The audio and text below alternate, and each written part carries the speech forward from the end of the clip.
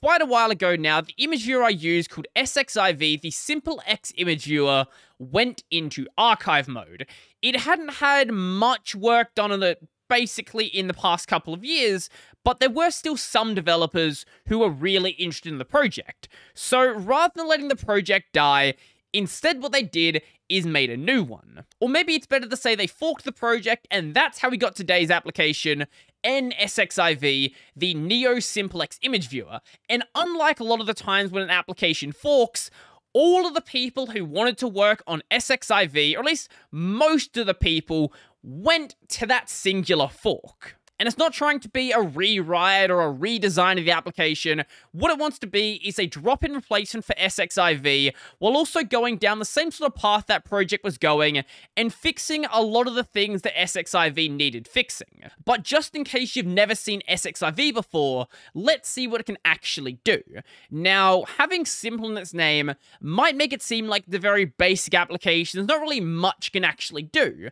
That is so far from the truth, but when you first open the application, it certainly looks simple. Most image viewers out there are just crammed full of buttons, and you don't need that. You're looking at an image viewer because you want to look at the image, not because you want to look at all of this useless interface. So everything in this application is hidden behind key bindings. Some of those key bindings are pretty straightforward. Things like minus to zoom out, plus to zoom in, and equals will go back to 100%.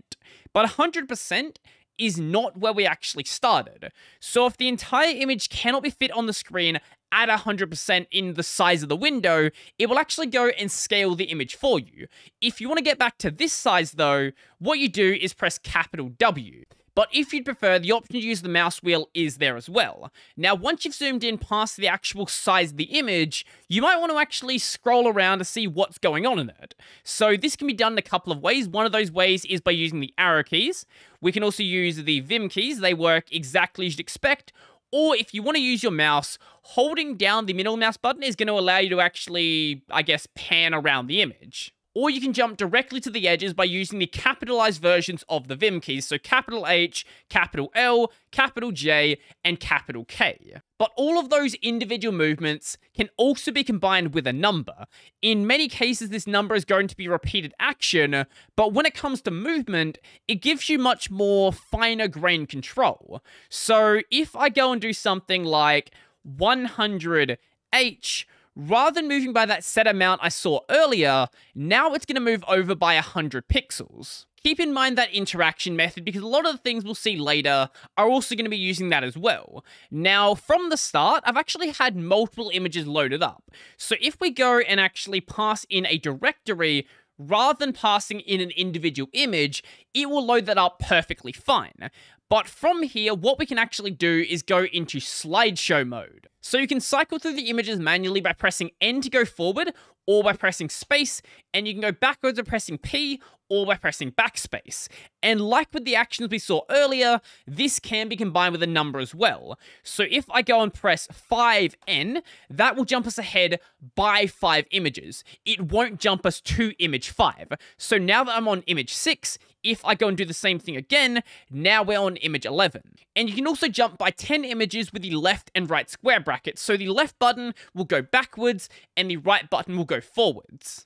And all of that was controlling the slideshow manually. We can also make it go and run automatically. So pressing the S key is going to enable the slideshow, and by default, every 5 seconds, it'll go to the next image. But if you don't want it to be on 5 seconds, if you go and combine it with a number, so if we instead stop it and then press 2S, now it'll go and change every 2 seconds instead. But what if we don't just want to look at a single image at a time? Well, we can also go and enter thumbnail mode. So pressing the enter key, or by pressing the right mouse button, is going to open up this view of every single image you have opened up inside of the application. If you've recursed through a bunch of directories and you have thousands of images here, it might take a bit of time to load up the first time you open this, but every consecutive time after that, it's going to be perfectly fine. From here, you can navigate by either using the arrow keys, the Vim keys, or by just clicking on an image. And then when you want to open that image up again, you can either double click on it, or you can go and press the enter key. There's a bunch of other things you can do with individual images, things like gamma modification, flipping, rotating, all of that fun stuff that you see in most image editors. But I'm not going to go through every single key binding. The man page does have a list of every single default binding. Now, if you ever try to open up a GIF, one thing you notice is by default, it won't play. Now, I have no idea why this is the way it's set up by default. I don't know who would ever want this, who just want to see a single still of a GIF, but this is the way it works out of the box. Not to say that you cannot make them play, it's just all you need to do is include the -A option to automatically determine the frame rate to actually play at, and then it will play perfectly fine. It should also be noted that when you open up a folder in NSXIV, it will only open up that individual folder. If you want to go and open up the child directories inside of it as well, make sure you go and pass in the -R option, and then it will recurse through all of those directories. Keep in mind that if you go and open this up in something like your home directory, it's going to take basically forever to run. So be careful when you are doing that, but if it's in something like your images directory or some contained directory, it's always going to be fine. Now, you probably guessed this by the name having simple in it and also having a very minimal interface. This is a part of the suckless style applications. Now, like all of the applications in that sort of family, the way you mainly configure it is done by modifying the C source code directly, modifying the config header file. Now, unlike something such as DWM or ST, where those applications, you basically have to modify them to get a reasonably usable application.